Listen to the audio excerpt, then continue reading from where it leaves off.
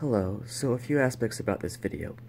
It is posted unlisted on youtube.com so that it is not public and I can control on what place it's at, aside from, of course, those who would come to this video from those places and do whatever they would want with this, namely that of flagging it or whatever, so that it is not censored in that it is put on here for the purpose of it being viewable via a URL, and that it isn't public by default. It is technically public in the sense of posting it to Facebook or posting it to wherever I post it to, but it isn't public on youtube.com by default, and that's the issue that I'm talking about right here. Because I've got my channel connected with BitChute, and whatever I put on here that is on public to begin with is public via BitChute, and I can't really control that the same way that I can't control that with Steemit, and I find that to be rather alarming. So by putting it here on unlisted, I'll be able to control who sees it, and to, in a very real and literal sense, be able to control this content in that I'd be able to delete it and actually be able to delete it.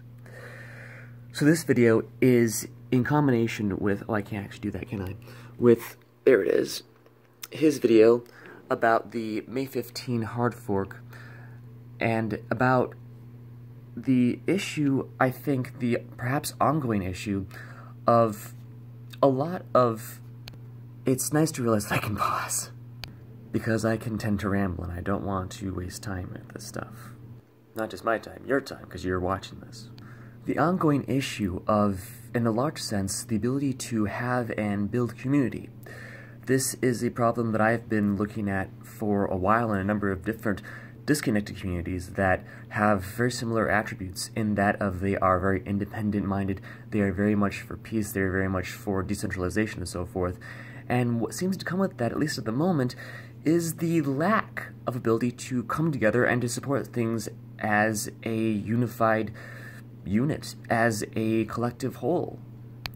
The two communities that I'm thinking of principally are that of the Anarchists community and then the Bitcoin/Bitcoin Cash community. And while these two groups, the Anarchist community and the Bitcoin Cash community, kind of what I'm referring to here, aren't necessarily the same at all whatsoever, the philosophies of independence, of self-determination and so forth, these are very much more or less the core values of these two groups of people. For immediately right now, in relation to each of these groups, there are two people who, for me at least right now, represent very optimistic, positive directions that these groups could go in. And for the Bitcoin Cash community, that is Ryan X. Charles.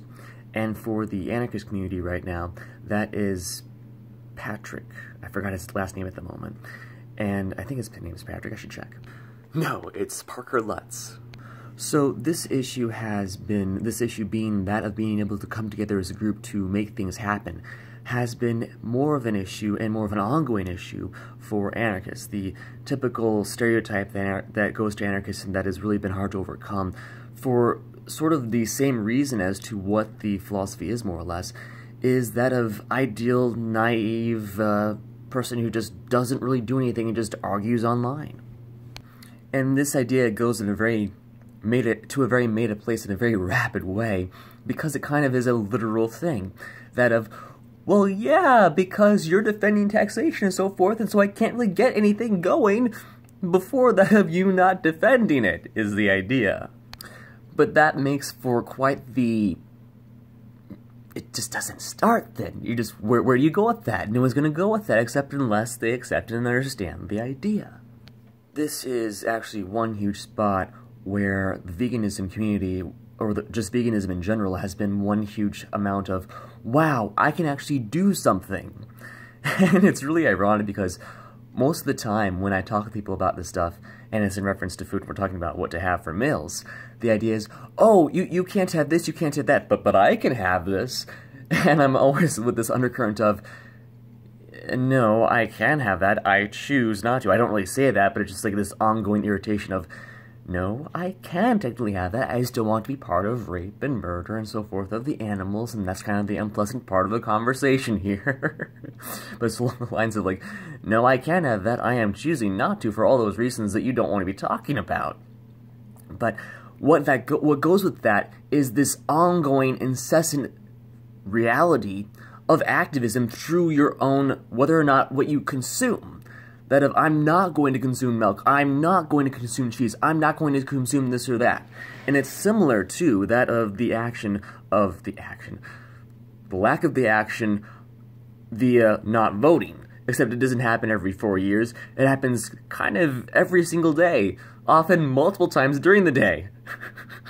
It's a multiple kind of action that you're not doing.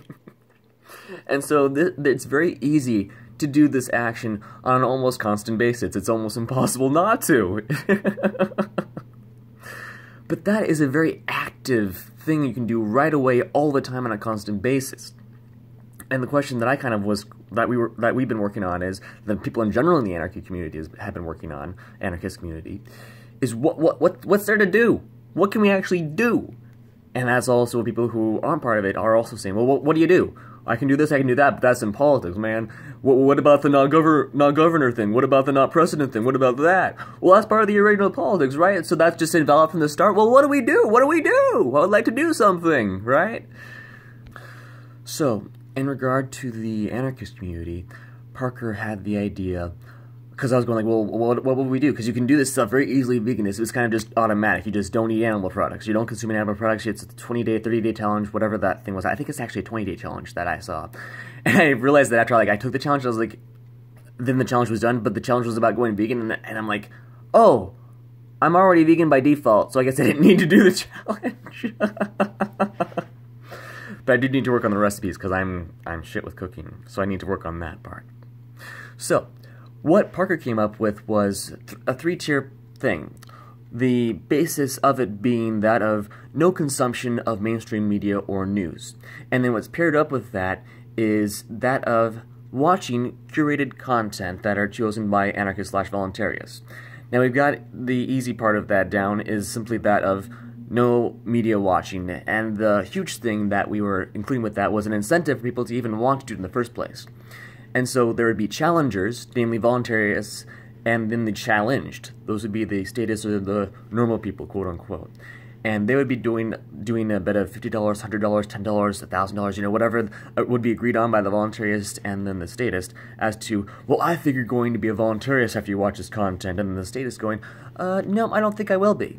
And the first thing that we kind of worked on, that I worked on, was that of making that bet process fair, given based on whether or not the content was convincing, whether or not the vote would go to the bet would go to them or not, their part, and then the voluntarist part. That's kind of what I've worked on first.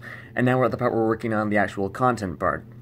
Parker sent me a bunch of PDFs for online stuff, and I'm like, yeah, that'd be intimidating as hell for any statist to look at, and they'd be like, well, why bother? It's just $100. I don't even give a damn enough to try that out. And it's a 30-day challenge part, and there was this idea that we were going with that would be after the 30 days, you'd see if that were, whether or not they were, and if there was a kind of this distrust, well, another 30 days to look at that, and then I was like, wait a second, it's a 30-day challenge, not a 60-day challenge. So I got rid of that and just went it for that if there was a dispute about it, if they're like, yes, I'm actually a voluntarist, the state is saying this, then the voluntarist, if they didn't believe him, they could say, hey, community, I think that this guy's wrong about this, and then there'd be the 2 questions to answer for them, so that we can see if they're like, I don't have status, but I at least understand this stuff about it. Namely, is taxation, what is taxation? I'm not sure what I don't quite recall what the question was, but you can look at it if you're interested in this and want to go in the group. Is taxation, what is taxation, or how is taxation theft? That's the first question. You can answer that one, or how is a voluntary society preferable to a statist one? I think it was one of those 2 questions to answer. And if you could answer to the satisfaction of the challenger or the community that you'd be the group that you'd be talking about it under, that then you could say, okay, yeah, you understand it, you're still a statist, okay, we can at least understand that you understand the IEN concept, here's your money back. So then that would be a failed bet. Or if there wasn't comprehension of it and they were like, no, you don't understand the concept still, then you would lose the money, because you're like betting that, but you don't even get the comprehension of it to begin with, so you didn't really keep up your part of the deal. That's kind of the idea behind it. And then the other part of it is that if you do become a voluntarist, then you would get the money for that from the other... Wait. I'm still trying to figure this out a little bit. It's kind of an ongoing process, because the idea is that of there's a want to have people be interested in looking at this stuff, and also to say, hey, if you can figure this out and you become a voluntarist, you can get some money off of this. And kind of the idea is, I think, is that if the bet ends up that the person becomes a voluntarist, that they like get all the money. So then because that'd be a win for the anarchists here, is that we want people to become voluntarists. We want people to understand these ideas and not be in what we consider to be a cognitive dissonance about it. But that is an extremely hard thing, especially with the idea that, well, what do you do? What do you do? You don't vote every 4 years? You just talk about the stuff in an ongoing process? People are looking at the politics stuff like, I want to fix that, and I want to fix that, and I want to fix that, and I see politics as a way to do this, and what would you like to say? Don't vote? Well, what's that going to do? So there's this then encouragement to say, hey, check this out, you can make some money, and check out these ideas, there's a better way to do this, and so forth and so on. With also this one person who's going for not governor. So this relates to the Bitcoin Cash stuff, and that there's a similar effect or aspect in, I think, the Bitcoin Cash community. Although there's a huge difference in that there's similar to the veganism stuff that I see, is that you can actually use Bitcoin Cash. It might be a bit hard to use it, but it will eventually be very much adopted and used, and that's kind of like the entire point. But if it doesn't, if the disinformation about Bitcoin Core as being Bitcoin, or that the Lightning Network was made by Bitcoin, or that that's what Bitcoin is, that's an issue there. But there's a lot more room for improvement with the Bitcoin Cash community. The question sort of is along the line of, how would this stuff be dealt with? Or is it a problem that is kind of inherent to the Bitcoin Cash community? I don't really know, and that's kind of the ongoing question there. And I see these as being related questions because I'm pretty sure that anarchists are very much wanting to have things happen and would be very easily go into the Bitcoin Cash community because there's a lot of crossover overall. I mean, not everything is there, but there's a lot of the same ideas overall. Plus, it's a new innovative system.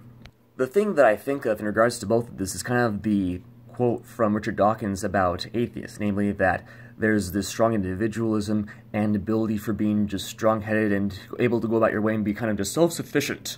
And the idea then is that it's as easy to lead atheists as it is to herd cats. You don't herd cats, they aren't herdable. And that's kind of the question. Would we be able to, are we able to, in this more independent-minded, sort of decentralized aspect, sort of strong about the idea of freedom, about being independent, can we come together and actually form groups that actually do and have action that impacts the world in a very positive direction? Or are we doomed to just a decentralized chaos of not being able to get our shit together? Are we doomed to that, or can we actually get something going?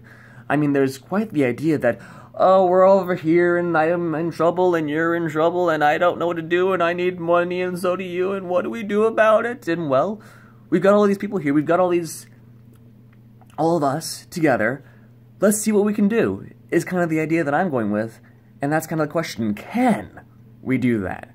That's a good question. How can we put our heads together and get this going? Is it possible to? I sure hope it is. So I'm doing this video here on YouTube as unlisted as opposed to Facebook because I want a less amount of immediate interaction so that I'm less distracted and I'm also not on Facebook. I'm posting this to Facebook because I do want people to see it and look at it, but I'm looking to have it be off the platforms of YouTube, off the platforms of Facebook, off of these fascist networks. I'm having an issue with trying to use DTube, but the reason I'm making this video is that I was very excited about Ray Charles's video, and I wanted to do some input about that and say, hey, yeah, I agree, and this is an ongoing issue that I see too, and how would this be dealt with? And I think that needs to be talked about sooner than later for the immediate conversations that could happen right now to get the ball going on a lot of these things. But I don't really want to be doing these videos a lot. I just was very excited and inspired and wanted to just do a quick addition into what Ray Charles was talking about.